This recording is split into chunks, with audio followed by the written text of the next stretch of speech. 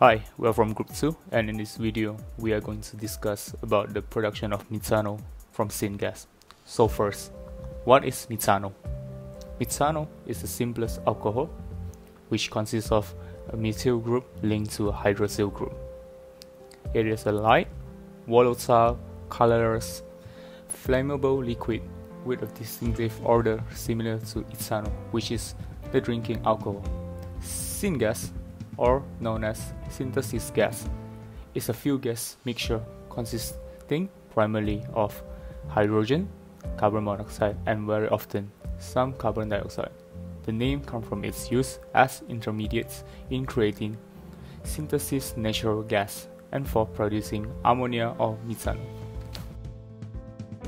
In 1923, the German chemists Alvin Potash and Matthias Peer, working for BASF, developed a mean to convert synthetic gas, a mixture of carbon monoxide, carbon dioxide, and hydrogen, into methanol. Methanol is used to produce other chemical derivatives, which in turn are used to produce thousands of products that touch our daily lives, such as building material, foam, resin, plastic, paint, polyester, and a variety of health and pharmaceutical products.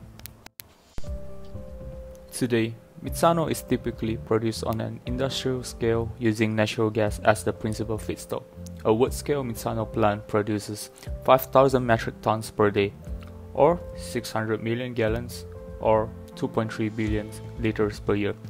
And for the world, production rates of methanol is 70 million tons per year. This is the overall process flow diagram of the production of methanol using syngas. First, the enzyme and substrate enter fermenter to produce biogas, which is the methane and carbon dioxide in the process of fermentation. There are two types of operation for fermenter, which are batch and continuous culture. The continuous culture operation is used in this production line due to the large capacity.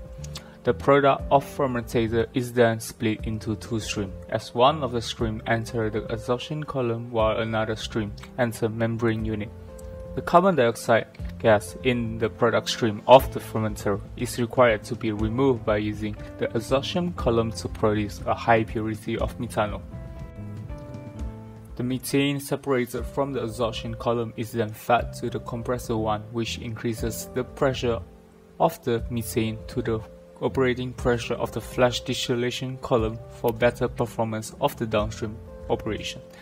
Part of the methane from compressor is split and fed to the compressor 2 and heater to further increase the pressure and temperature to the operating condition of the reactor. The methanol reactor is either adiabatic reactor or cool reactor, with the hydrogen with high purity feeding into the methanol reactor. The methane undergoes process of oxidation to form methanol, and this is the chemical equation of the chemical reaction. According to the research, the conversion of methanol reactor is approximately 80%, which means there is still a portion of unreacted methane left in the product stream. The product, along with unreacted reactant, are fed into flash distillation column. The operating temperature of the flash distillation column is 64.7 degrees Celsius, which is the boiling point of the methanol.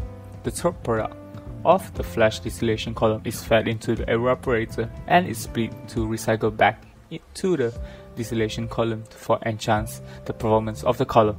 The methanol is then purged out and flow to the ending process. This is the fermenter, which is the first unit that we are discussing in this video.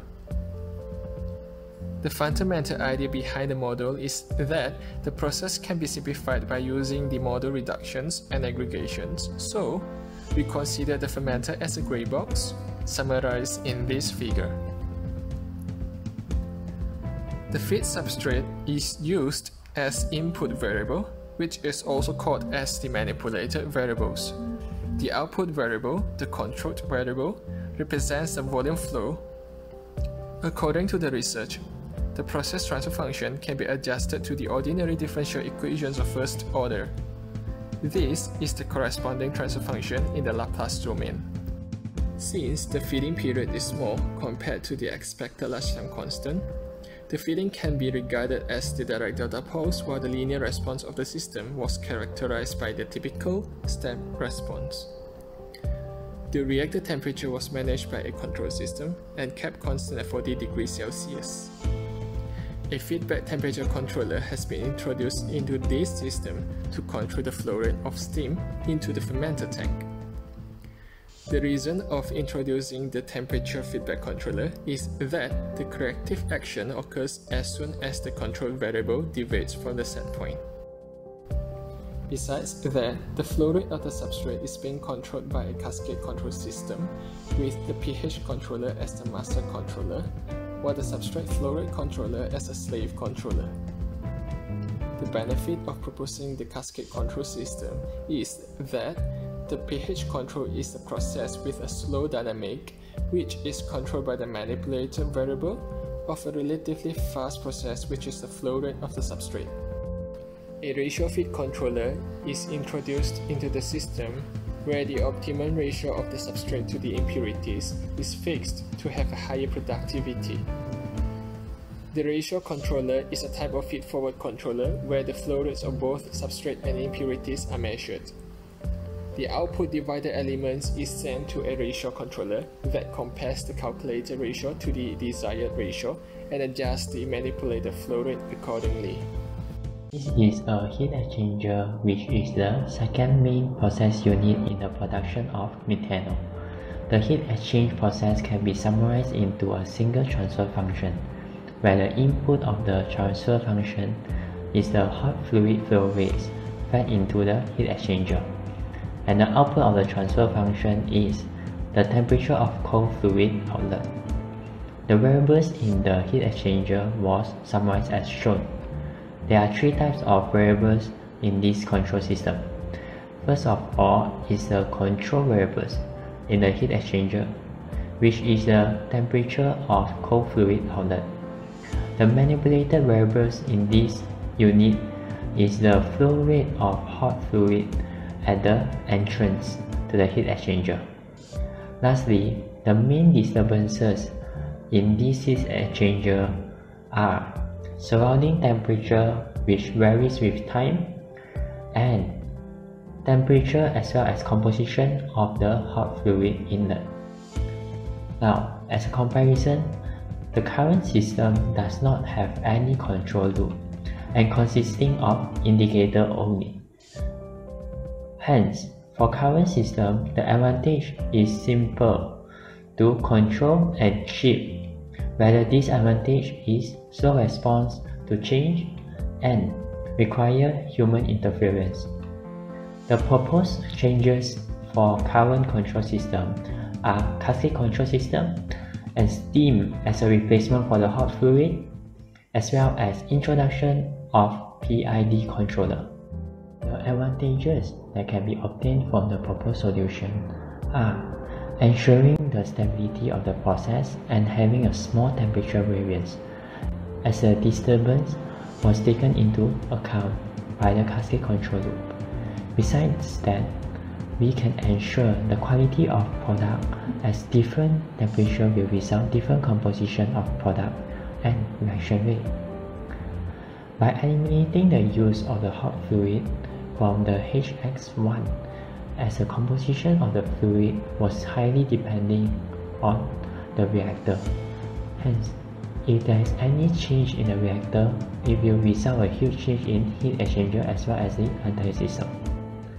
Moreover, by applying PID controller, we are able to reduce the offset and have a faster response to change and a better performance as compared to the current system, which does not apply any of the P, I or D control element and any other combination of P, I and D elements. However, there are several drawbacks for the proposed changes, such as cost increment and shorter lifespan. Cost increment was mainly due to the instrumental cost and configuration cost, as more sensors and controllers are applied. Besides that, it also will have a shorter lifespan, is due to the wear and tear that usually caused by constant adjustment. At this point of evaluation, the solution is practical to be applied to the current system.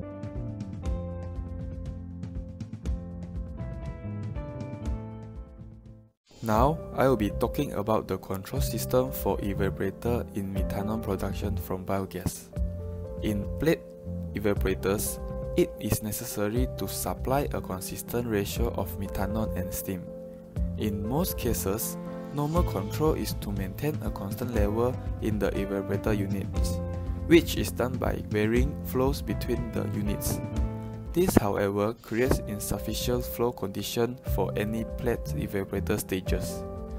A control scheme based on maintaining the methanol flows in the appropriate ratio is proposed.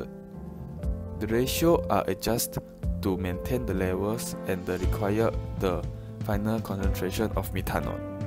This diagram shows the proposed control system. A gasket control is implemented to control the flow rate of the steam inlet to the evaporator by measuring the flow rate of the steam inlet as well as the level in the tank. Since the ratio of methanol and steam to the evaporator is important, a ratio controller is used to maintain the ratio of the inlet methanol and steam by measuring the steam flow rate and exit concentration of methanol. The ratio controller signal is also sent to the next ratio controller to control the flow rate of steam by controlling the pump. One level control is sufficient in maintaining the fluid level of the evaporator.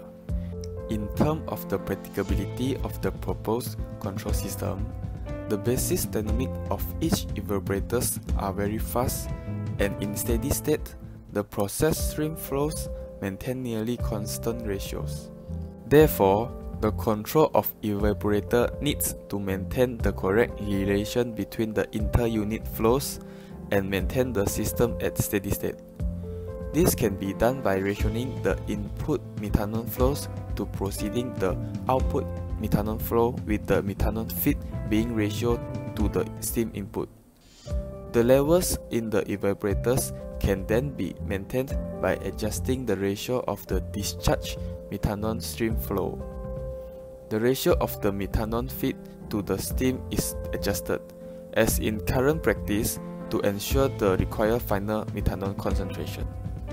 The advantages of the proposed control system are that less controllers are needed. This is because the feed-forward control proposed has minimized the disturbance to the evaporators.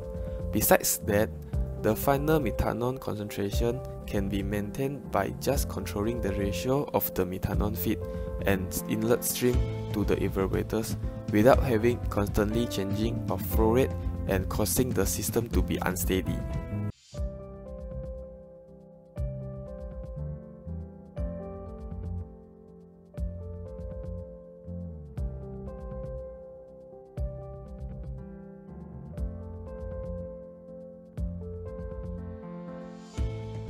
In single-loop control, the controller's set point is set by an operator, and its output drives a final control element.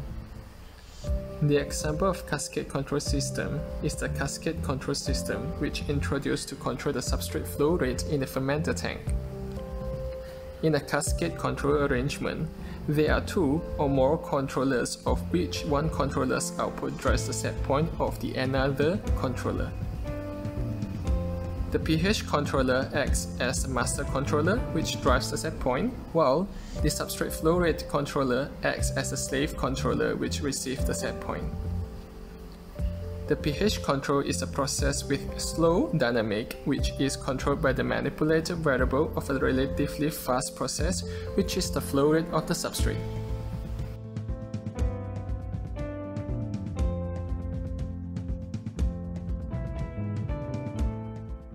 The conventional feedback control system is applied to the temperature control system of the fermenter tank. The temperature of the fermenter tank is measured and used to adjust the cooling water flow rate. The reactor temperature was managed by a control system and kept constant at 40 degrees Celsius. Thank you for watching.